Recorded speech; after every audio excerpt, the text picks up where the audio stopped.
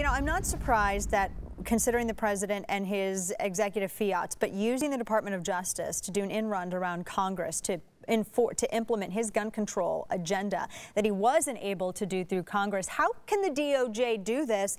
And what's more, why is no one in the administration or anyone in Washington, D.C. saying, well, the DOJ doesn't make law. They are just there to enforce what's already written and hand out legal decisions on this. Where do we go with this?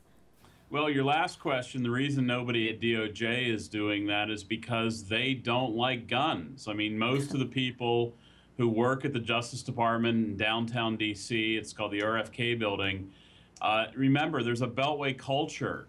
A lot of them come from Maryland, Chevy Chase, Silver Spring, Tacoma Park, Alexandria.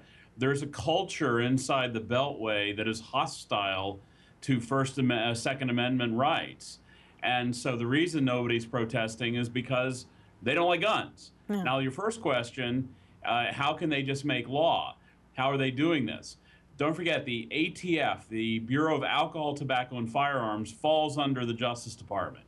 And the ATF is responsible for various federal databases regarding criminal conviction. They're feeding data into statewide verification checks.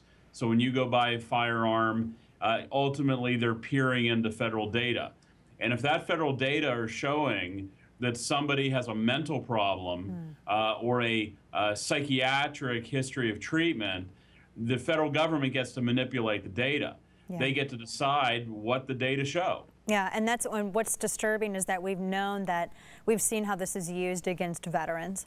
And then most recently with the New York SAFE Act, where actually the largest number at once, 34,000 people just immediately like that rendered ineligible to exercise their Second Amendment rights because they had just sought some mental health, mental wellness visits with a psychologist or something in the past year.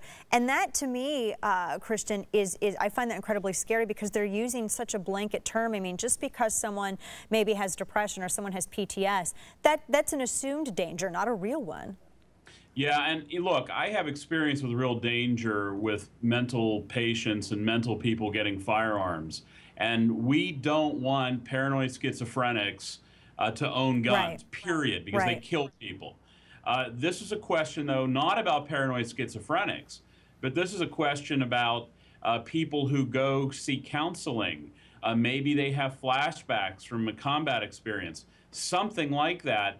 The government is using any chance they can to get these people on the do not sell list, cannot buy list.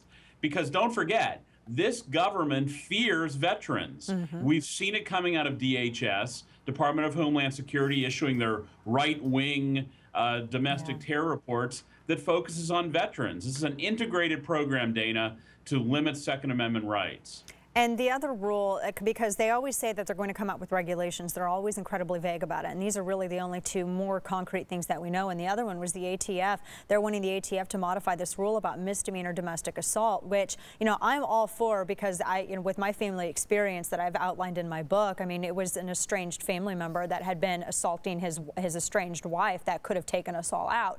So I'm all fine with a domestic abuser not being able to obtain a firearm. But the problem that I see with them wanting to redefine this is that they want to use a blanket term instead of defining it case by case. So I gave the example that if you have a woman in her house who has her estranged husband or her abusive husband in her face screaming at her and she shoves him, he tells the cops, she shoves him, that right there could be misdemeanor domestic assault, and she could be rendered ineligible to get a firearm to defend herself. I mean, give us the problem, you know, from your legal perspective with what they're wanting the ATF to do in the modification of this rule. Well, the biggest problem is the Constitution. Don't forget, the states have the power to deal with this issue. I was just looking recently at some Pennsylvania rules on ineligibility to possess a firearm, and the states have their own regime. The states have their own rules, and that's the way under our Constitution it ought to be. But having bureaucrats in Washington deciding what sort of misdemeanor might render you ineligible to purchase a firearm is exactly the wrong way to do it. It's exactly the anti-constitutional way to do it, because people cannot overestimate the radical nature of the culture inside the Beltway in Washington, D.C.